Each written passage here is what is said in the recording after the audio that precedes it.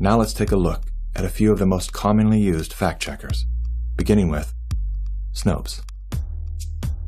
The husband and wife duo of David and Barbara Mickelson founded Snopes.com in 1995.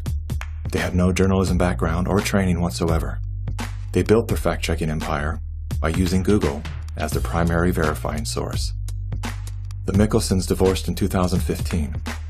Barbara sued David for embezzling money that he allegedly spent on prostitutes, as well as a lavish honeymoon with his new wife, who worked as an escort in Las Vegas before joining the Snopes cast of characters. In 2017, David Mickelson's new business partners filed a lawsuit accusing Mickelson of multiple counts of fraud and embezzlement. Snopes proclaims to be the internet's go-to source for discerning what is true and what is total nonsense. Yet one glance at their history of fact-free checking tells another story. When Dr. Mikovits claimed she was arrested without a warrant and jailed without a charge, Snopes rated her statement false.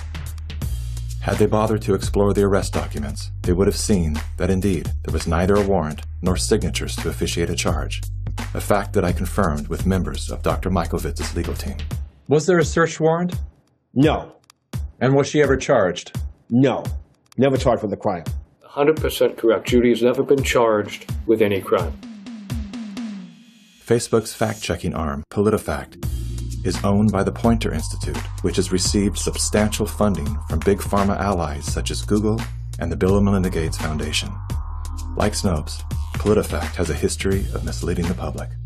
In late January of 2019, PolitiFact, Snopes, and FactCheck.org raced to squash the notion that coronavirus and its treatments were patented. They reviewed only 3 of the 4,452 publicly available patents, which unmistakably show that SARS coronavirus detection and treatment had been widely patented by both the public and private sectors. Facebook's founder pledged to the WHO, saying they would remove false claims and block exploitative ads. They're working with the World Health Organization and with the NHS, so they have a hotline, if you like, from those official sources. Wikipedia is the go-to destination for introductions to people, places, and things. Even the all-knowing Amazon Alexa calls on this digital encyclopedia. Alexa, who is Dr. Judy Mikovits? According to Wikipedia, Judy Ann Mikovits is a former American research scientist who is known for her discredited medical claims. She has been described as an anti-vaccination activist and a promoter of conspiracy theories, and has been accused of scientific misconduct. Wikipedia is supported by the Wikimedia Foundation, a non-profit parent organization with a long history of politically tied funders. Many named, many anonymous. What exactly does a Wikipedia donor receive in exchange for their generosity? What began as an unbiased open-source platform is now weaponized to undermine the work and reputation of anyone deemed a threat to its stakeholders.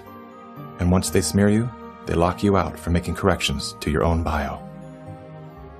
In summary, most independent fact-checkers are neither independent nor factual. Simply put, they are political spin machines.